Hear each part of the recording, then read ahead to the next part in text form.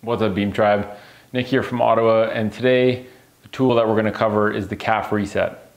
So today I'm using the 24-inch maple beam to do this, but any kind of beam or a broomstick or anything you like. You can even use a foam roll, but sometimes the hardness of the beam can be nice.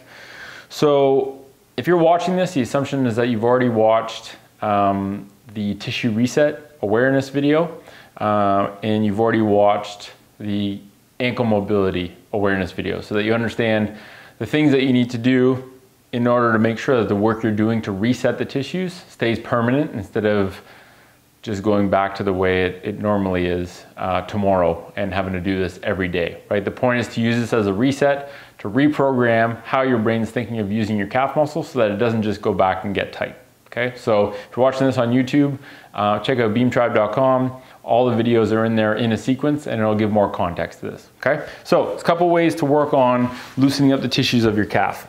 One of them is just working on kind of a flossing motion. So I'm sitting on the ground, I like to put my foot on the beam on the other side, and I can start by just rolling side to side. And if you got gristly, tight calves, this feels terrible.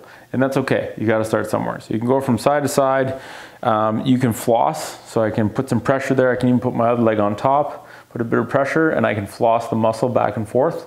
So I'm basically pulling the muscle over the pressure point created by the beam. Okay, and you can go all the way up. If I had it on skin there, I could even do it where I kind of like roll the calf back and forth, let the skin stick down to the beam. So lots of ways, basically just put enough pressure that it's uncomfortable, but not so much that it feels terrible.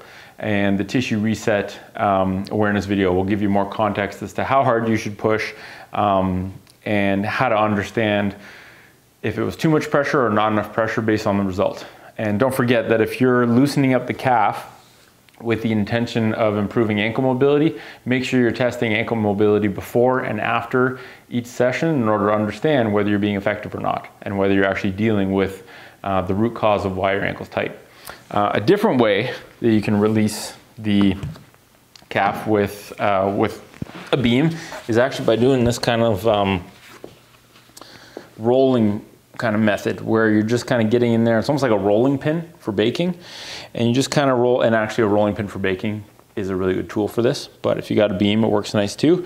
And basically I'm snuggling that up into the back of my knees. I can just sit there and just kind of roll back and forth. I can use some pressure to go back and forth. I can roll up and down, and you can kind of work your way all the way down. And there are some nasty spots, so put as much pressure as you feel is appropriate and just kind of work on it. Okay, so that's calf tissue reset. And the best one to follow, the best one to do after you've reset the calf, in our opinion, is the dorsiflexion step overs. And that should be the next tools video in line with Beam Tribe if you're looking at this through the Beam Tribe interface. Anyway, catch you next video.